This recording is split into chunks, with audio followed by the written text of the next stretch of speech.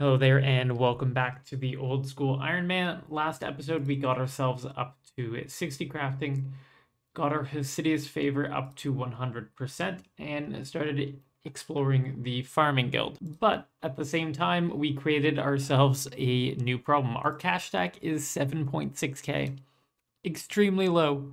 And I wanted to get it higher, but the problem right now is we don't have any mage levels, so we don't have the ability to use the high alchemy spell.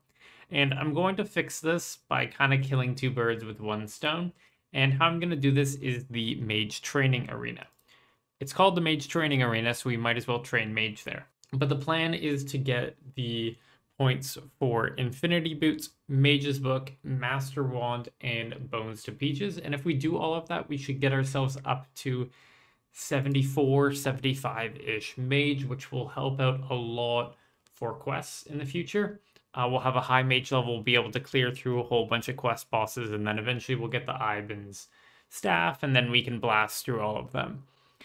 So I did the math on what I would need, and I need about 2.3k law runes, 5.5k nature runes, and 2.8k cosmics. But what I'm going to do instead is get up to like a round number above it, so I have leftover runes after it to go do some spells like teleporting around the game, and I am missing a lot of teleports right now. We are going to be getting our cash with the agility pyramid. One little cool pro tip is this bush patch here that's right by the monastery and on your way to the fairy ring. It's very convenient because you can put down a whiteberry bush here and never get rid of it. And then every time you teleport to the monastery, whether you want to go to a fairy ring, spirit tree, or whatever other reason you're coming to the monastery, you can come and grab the 4 to 8 white berries that are on this bush, note them with the leprechaun, and then continue on what you're doing. If we do this, we probably won't have to manually go out and get white berries for probably the entire game, as that'll be enough to get us all the super defenses that we'll need. And the quickest way for us to get to the agility pyramid is the code DLQ. That takes us just north of Narda, and we're able to run south to the pyramid. And then once we get to the pyramid, we just run around the edge. We'll have to drink a drink of water every once in a while, so that's why I bring these water skins, and I bring just enough that my weight stays under negative, because as long as you have negative weight, then your run energy doesn't go down at like an advanced speed. Like for run energy purposes, like -2 and -30 are identical. And each time we get to the top of this pyramid, we get 10k. So you can see I've already done 37 laps. If we look here, my pyramid lap count is 37. Semi AFK, I was probably getting about 20 per hour, I'd say. That's a good estimate. And because we're level 75 agility, we actually don't fail unless I'm stupid enough to click backwards on the obstacle. I've done that a couple times. And we want to get ourselves up to 2.5 mil cash to buy runes for MTA. So this is going to be our last pull of the pyramid. It's our 226th lap. I was originally going to go all the way up to 2.5 mil cash, but I did some math with the stock and everything, and it turns out that the runes are only going to cost just over 2 mil. It's like in between 2 and 2.1 mil if I did the math correctly. So 100k left over should be more than enough, and then after that we can move on to alking. But let's go to Mage Bank. So we made it to Mage Bank safely. This is one of the benefits of dying, is we were able to travel to Mage Bank without worrying about anything. So our goal is going to be to buy 6,000 natures, 5,000 laws, and 3,000 cosmics. And basically the plan is, because there's only 20 cosmics per world, I'm going to try to buy 20 laws and 20 cosmics per world. But because we need double natures, we're going to try to buy 50 per world. And when we buy 50 natures per world, it still is only like 189, and these bays cost 180, so it's not a lot. It just means we're hopping the same amount of times for all the runes, so might as well save as much GP as possible. I also have menu entry swapper on, so when I hold down shift, it makes the left click option by 10 instead of having to right click by 10 or by 50. So it's so convenient. So I can just go boom, boom, boom, boom, boom, boom, boom, boom. And now I can hop to the next world, and that's what we're going to be doing for the next probably hour, I think it's going to take. And with this world, we are going to be done with runes. We have 6,000 natures, 2.5k laws, and 3,000 cosmics. This gives us enough runes to finish all of MTA and have a little bit left over at the end. We'll have a couple hundred of each, so if I need to alch some things, need to enchant some things, need to teleport some places, I'll have some stored up in the bank still. But I was an idiot and completely forgot that we needed like 40,000 water runes to be able to actually do all the spells, because we're going to be eventually doing enchant dragonstone jewelry, which takes water and earth runes, which we do not have a mud battle staff for. Then we're going to be doing bones to bananas, which also take water and earth runes, and same with bones to peaches. So I'm going to get an earth staff, but use up water runes. And if we have any water runes left over, I can just use them for barrage spells later. But this stock only has like 250 of each and like 5 water packs.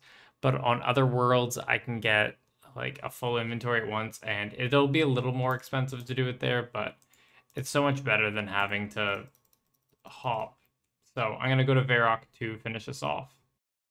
Here we have it, the last of our water rune packs being opened of 45,000. So we got 45,000 water runes, 6,000 natures, 2,500 laws, and 3,000 cosmics.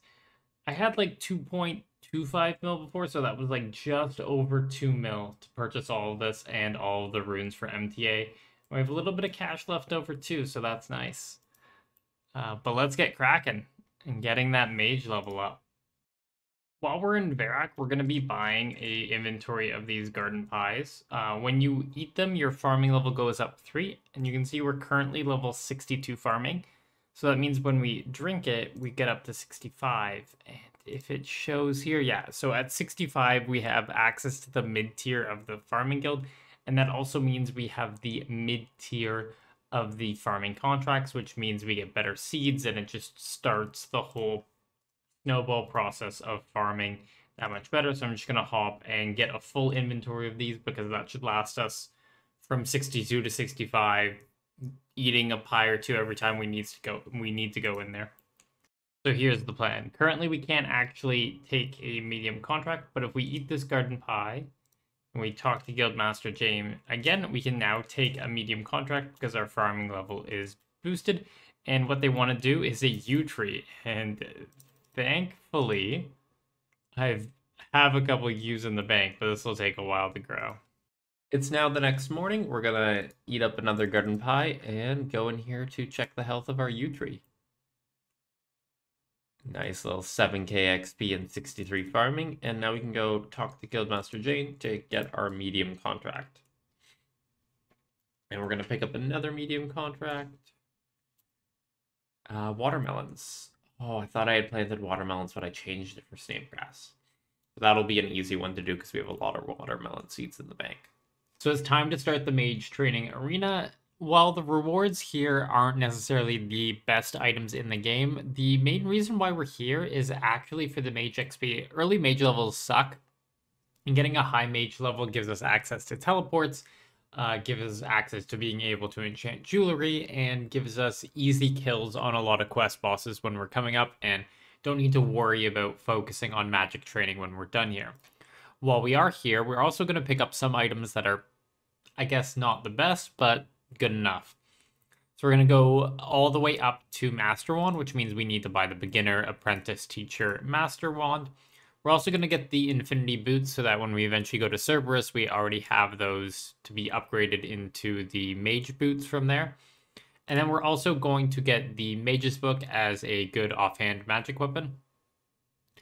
And then finally, the Bones to Peaches spell, which is what usually people go for. Like, they'll come here and they'll only get Bones to Peaches and then not worry about everything else. But I thought, screw it, let's get some mage levels. We have the GP, and it'll set us up for the future.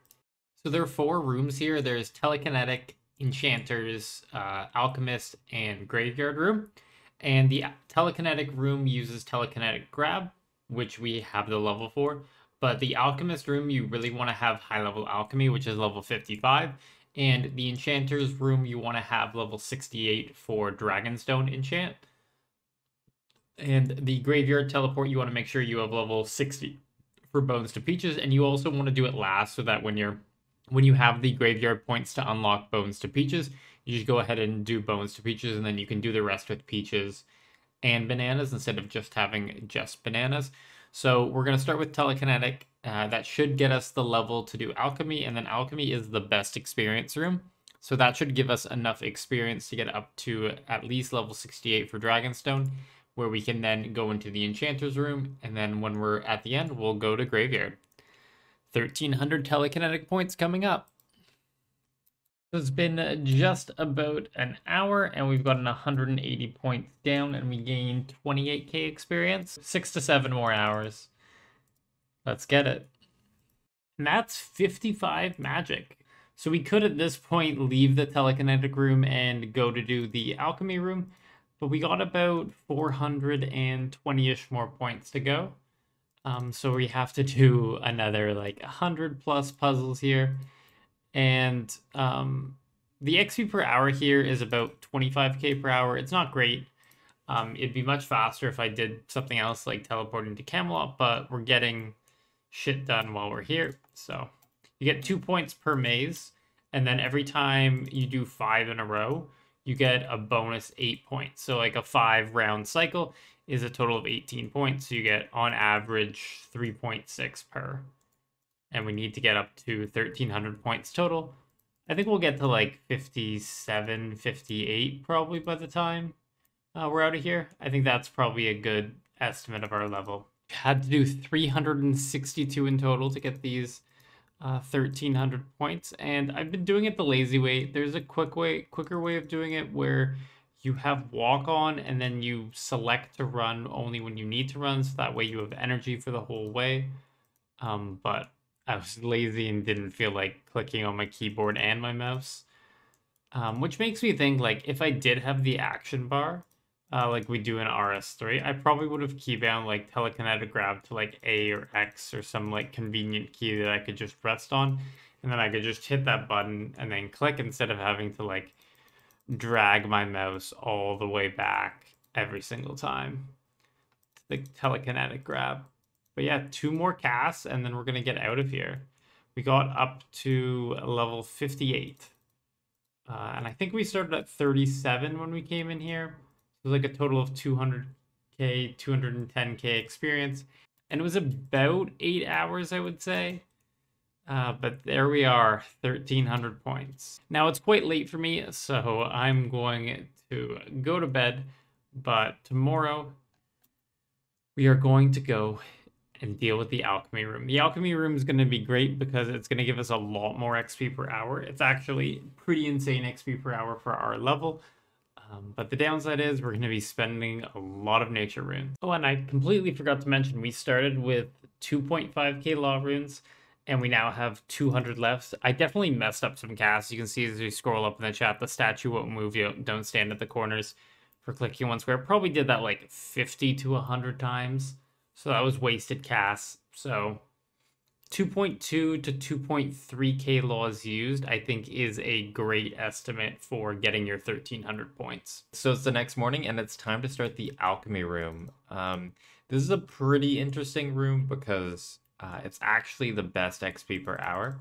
The general idea with the alchemy room is that you want to take one item after every alch, as you're able to in the cooldown period. Fill up your inventory with 2 to 3 of each of the items as a buffer, so when the 30 GP item swaps, you can start alching the new item, and every time it swaps, you move in front of the 30 GP post, and it swaps about every 45 seconds, and this way you're always alching, and you're almost always alching a 30 GP item.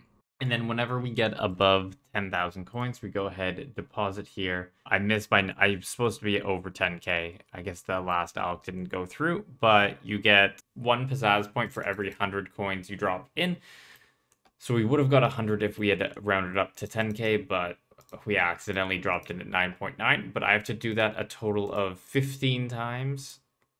To get up to the 1,500 points we need. And each one of these takes about 20 minutes, so that'll be about 5 hours of alch in here. And this is going to be our very last alch. It's going to get us over 10k coins, And now when we deposit in the coin collector, we're going to get 100 more points up to 1500 and a 20,000 XP drop. From this room, we got up to level 71.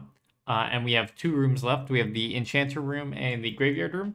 But we're going to go ahead and do the Enchanter's room next. In this room, we need 14,000 points. So there's one shape that is bonus, which means you get more points. We get 7 per if it's the bonus and 5 per if it isn't. I'm going to go to the shape after each trip. Like when I go to the middle, I'll go to the red shape now, but I'm not going to make an effort to like go every time it changes.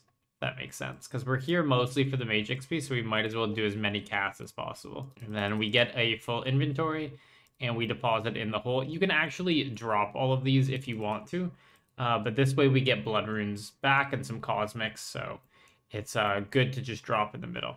So it's been pretty much like 2 hours to the dot. I think it was like 2 hours and 10 seconds to get these 14,000 points. But we can go ahead and deposit. So I said, like, even though it's like the points were a lot, we get so many points per hour that doesn't matter. Now we're out of here and we only have the graveyard room to work. So if we look at the rewards golem, the graveyard points that we need to unlock Bones to Peaches is 200, but the total amount of points we need is still 1,300. So that means we are going to get the first 200. We're going to come up here. We're going to buy Bones to Peaches. The strategy here is we grab Bones in our inventory, and we cast Bones to Banana, and we deposit the food. And every 16 bones we deposit, we get a certain amount of points. And we can look in the bottom corner to see how many bones we have quote-unquote banked. And then we can just do this over and over again. And that is 200 points in the graveyard room, and we can go buy our Bones to Peaches. So here we are. We have the 200 telekinetic, 2000 enchantment, 200 graveyard, and 300 alchemist. Confirm purchase. We now have the ability to use the Bones to Peaches spell. Now, the reason why this is so good for the graveyard room is currently we're using Bones to Bananas, but each banana only heals 2 HP. But Peaches heal a lot more. I forget exactly how much, but I think it's like 9. It's a really large number in comparison. So that means we no longer actually need to bring our own food here. Whenever we need to heal, we'll use Bones to Peaches instead of Bones to Bananas. And that means we have more inventory slots, so we can deposit 22 fruits at once instead of like 16 to 22 based on how much food we have left. And we also don't need to do any more trips. But I'm just going to heal for one last time at the surgeon. And because we're relatively low HP at 32, it's actually fairly annoying to go back and like get 5 or 6 lobsters and then rinse, repeat. So we shouldn't have to leave the area until we're done. So now we're down to like 13 HP, so we're going to go ahead and do Bones to Peaches on this inventory instead. We do Bones to Peaches, and now, yeah, we heal 8 HP per. We can just eat the 3 peaches and then deposit the fruit. There it is, 1,100 points. We can get out of here. I think this was the worst room. Yeah, between the 4 of them, I think my favorite was actually the telekinetic, which is weird because, like, people seem to hate that one the most, but the telekinetic room was the longest. Then next up was the alchemist. Just it was a lot of fun to like do the rotation, and like the better you got, you could really see it show. Enchanters was pretty good, but like but you can AFK it if you want, so I rushed through it, but if you want to AFK it, it's not that bad. And then graveyard is by far the worst and made me want to stop doing MTA. But in the end, we got up to 73 magic, which gives us a good host of spells. On the normal spellbook, we basically have all the useful teleports. At least we have the magic level for it. We might need to unlock them in other ways, like with the Trollheim teleport. And we also got up to wave spells if we ever need to like do some hard combat. On top of that, we got up to Dragonstone enchanting jewelry at level 68. So that means when we get our glory, when we get a ring of wealth, when we get our combat bracelet, when we get our skills necklace, we can enchant them right away. Though we will have to get the Dragonstones and the crafting level for it. Now, if we come into the shop, let's not fuck this up. Also, there's one thing I want to mention. This hat, I think, got lighter. I don't know if I'm going crazy, but it looks like it's a lot brighter than when it started. Then we're going to buy the Infinity Boots and Mage's Book. Now, one other thing I do want to mention is this Mud Rune and this Lava Rune. We can craft them ourselves if we get our rune crafting up, but we're going to need these for quests. So when I do actually need those for quests, we're actually going to have to come back here for a little bit. So that'll be fun, and I'm not going to worry about getting the points now. It's not a lot of points, so I'll just go get it when I need it for the quest. But we have the Master Wand, the Infinity Boots, and the Mage's Book. You can see their stats here: 20 attack and defense, 7 attack and defense, and 5 attack and defense for magic. And with our now higher magic level, we can get around the map a lot better. And this is especially important for farming. There are 9 herb patches in the game, but 3 of which we don't have unlocked yet because we don't have the Making Friends with My Arm quest and My Arm's Big Adventure. Those 2 quests each unlock a herb patch, and we don't have those done. And then also the Elite Mauritania Diary unlocks another patch. So we only have 6 available to us right now, and we have convenient teleports to 5 of them right now. So this is going to be our herb run setup for now. I'm going to try to do as many of these as I can per day. At each patch, we're going to plant a limport in the flower patch, and for now, Hairlander seeds. I'm going to keep a minimum of 5 seeds in the bank. So for farming contracts, we always have seeds, but I'm just working my way up the chain of the seeds we have. We'll definitely use herb seeds faster than we get them at this point. And because we have 50% Hesidia's favor, we actually have a 0% chance of disease happening on this patch. So once we get enough seeds from farming contracts, we're going to be layering this area with snapegrass seeds, and that's going to be our main way to get snapegrass for prayer potions. The Arty Cloak will be an upgrade on this teleport eventually, once we get it, but we don't have 59 smithing because you need that to complete the medium tasks. So once we get that, we'll swap over to using the teleport, which puts you like right on this square. Doing all these teleports for the first time and we get like so many medium tasks done. It's great.